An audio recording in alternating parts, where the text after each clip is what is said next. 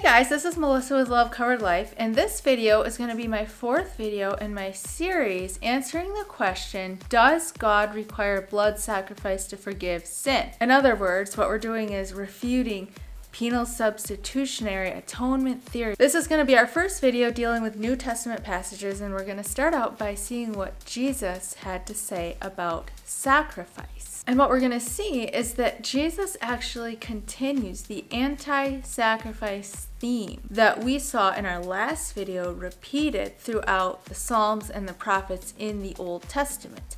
In fact, there are two places in the book of Matthew where Jesus quotes Hosea 6:6, where it says in the Septuagint, I desire mercy, not sacrifice. Matthew 9:10 through 13. Matthew invited Jesus and his disciples to his home as dinner guests, along with many tax collectors and other disreputable sinners. But when the Pharisees saw this, they asked his disciples, why does your teacher eat with such scum? When Jesus heard this, he said, healthy people don't need a doctor, sick people do. Then he added, now go and learn the meaning of this scripture. I want you to show mercy, not offer sacrifices. So Jesus said that loving God and loving our neighbor is the fulfillment of the law and the prophets. We take this to mean that loving God and loving our neighbor is the sum of the 10 commandments.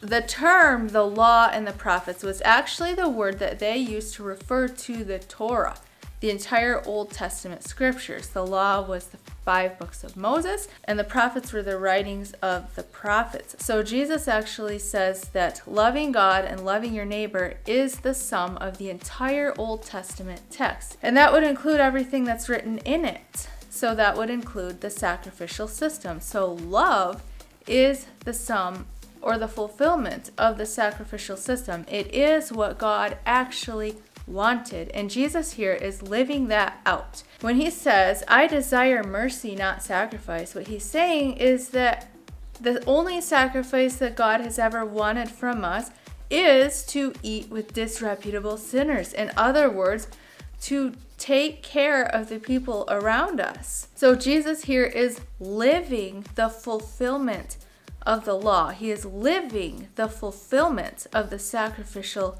system. He is living out the type of sacrifice that God always wanted from us, which is for us to notice and take care of the needs of the people around us. Matthew 12:1 through 8. At about that time, Jesus was walking through some grain fields on the Sabbath. His disciples were hungry, so they began breaking off some heads of grain and eating them. But some Pharisees saw them do it and protested, look, your disciples are breaking the law by harvesting grain on the Sabbath. Jesus said to them, haven't you read in the scriptures what David did when he and his companions were hungry? He went into the house of God, and he and his companions broke the law by eating the sacred loaves of bread that only the priests are allowed to eat. Verse 7, but you would not have condemned my innocent disciples if you knew the meaning of this scripture. I want you to show mercy, not offer sacrifices. So what is the sacrifice that God wants from us?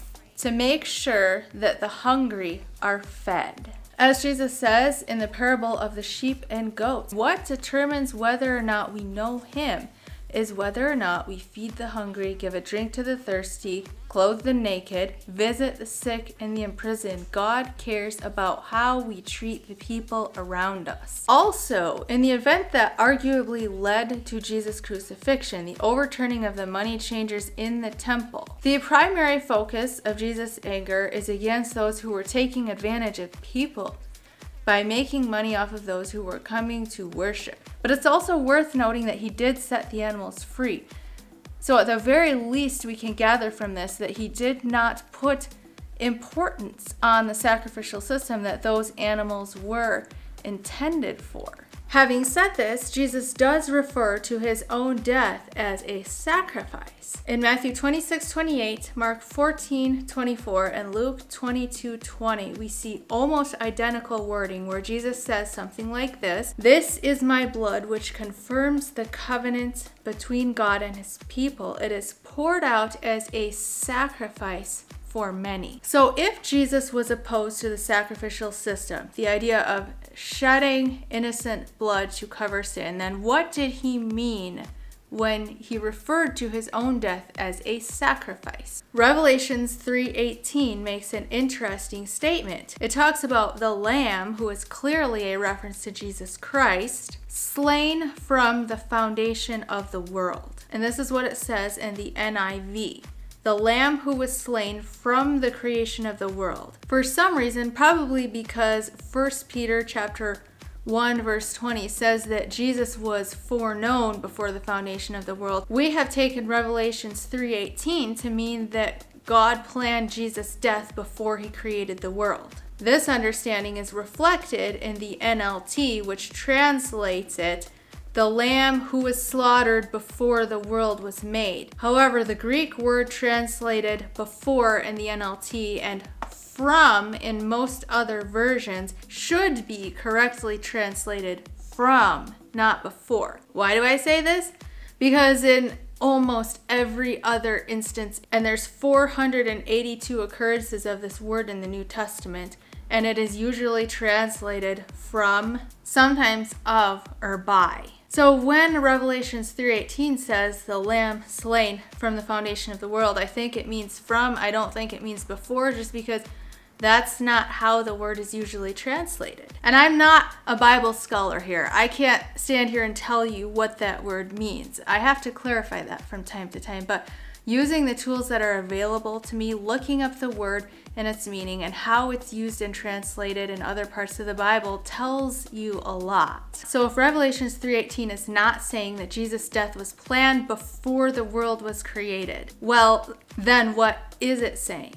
Jesus himself tells us in the book of Matthew chapter 23. Matthew 23, 34 through 36. Therefore, I am sending you prophets and wise men and teachers of religious law, but you will kill some by crucifixion, and you will flog others with whips in your synagogues, chasing them from city to city. As a result, you will be held responsible for the murder of all godly people of all time, from the murder of righteous Abel to the murder of Zachariah, son of Berechiah, whom you killed in the temple between the sanctuary and the altar. I tell you the truth, this judgment will fall on this very generation. Here, Jesus says that his generation, the one that committed the culmination of all sin, violence against and sacrificing the Son of God, will be held accountable for every murder committed since the beginning of the world. Again, in John chapter 8, Jesus told them, if God were your Father, you would love me, because I have come to you from God.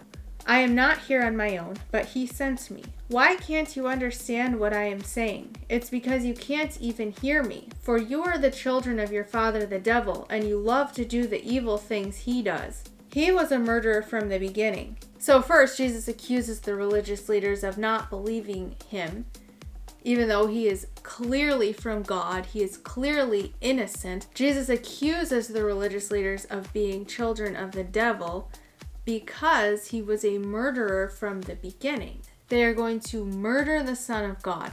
And this is the sin that has been being committed from the beginning of time. The Lamb has been slain from the beginning of the world because in the beginning, when Cain murdered Abel, Cain murdered the Son of God. When the ancient Hebrews murdered the prophets, they were murdering the Son of God. When any of us in any time or any culture has sacrificed a human, a child, an animal, innocent life of any kind to pay for our own guilt, we have been sacrificing the Son of God. Because we are all sons and daughters of God. This is what Jesus came to show us. That God is our Father. That we are in him and he is in us. We have never been separated from him except in our own minds. And he is in every single one of us. This is what Jesus' sacrifice presents to us. It forces it into our awareness in a way that we cannot continue to ignore. Every time we sacrifice someone, we are sacrificing the Son of God. Every time we abuse someone, we are abusing the Son of God. Every time we mistreat someone in any way, we are mistreating the Son of God. We have been sacrificing the Son of God from the beginning of the world. All the way back to the Garden of Eden, when Adam and Eve wanted to blame each other for their own sin. We have been blaming and sacrificing the Son of God in our brothers and sisters. We just couldn't see it. In order to show us this in a way that we could understand, Jesus came, perfectly expressing the divine nature, filled with the Spirit and power of God. He lived out perfect love. He was clearly innocent, and everybody knew it. And yet, the entire city of Jerusalem, the people that he had healed and taught and fed and ate with, turned against him and demanded his crucifixion. Humanity, blinded by power, greed, and bloodlust, demanded the sacrifice of the one who was clearly the Son of God. When the ground shook and the dust settled, the veil in the temple tore, and Jesus rose from the dead, we were no longer able to deny what we had been doing. We saw that we had actually crucified God. And yes, I know God can't actually die. I'm making a point here. God is in every single one of us. We have never been separated from him, except in our own minds. We allow our own guilt and our own judgment and our own madness to disconnect us from the reality that we are all one with God and with each other, and to demand the sacrifice of each other or the sacrifice of God in each other for our own sins. And the sacrifice of Jesus was meant to open our eyes, to break the power of the cycle of guilt and blame and judgment, which leads us to call for the sacrifice of another. And Christ on the cross invites us into a new way of life, a life that Jesus and the apostles call walking in the Spirit, a life lived in awareness of God within us and in our brothers and sisters, a life lived in wholeness and harmony, expressed as justice or love of our neighbor. The author of Hebrews tells us that the sacrifice of Christ abolished the old sacrificial system to establish a new covenant, in which, instead of offering an endless cycle of senseless sacrifices, shedding the blood of another to somehow pay for the guilt of our own sins, we offer ourselves as living sacrifices in bodies dedicated to do the will of God and with the word of God written on our hearts. This is what Jesus did perfectly, putting an end to the cycle of guilt, blame, and judgment by opening our eyes to what we were actually doing and breaking its bondage over our hearts and minds. And this, the sacrifice of a life lived in love, is what each and every one of us is also called to do. As we continue in this series, we will dive more into the New Testament teachings on the sacrifice of Christ. Don't forget to talk to me in the comments. Be loved, be happy, be at peace, and thank you for watching.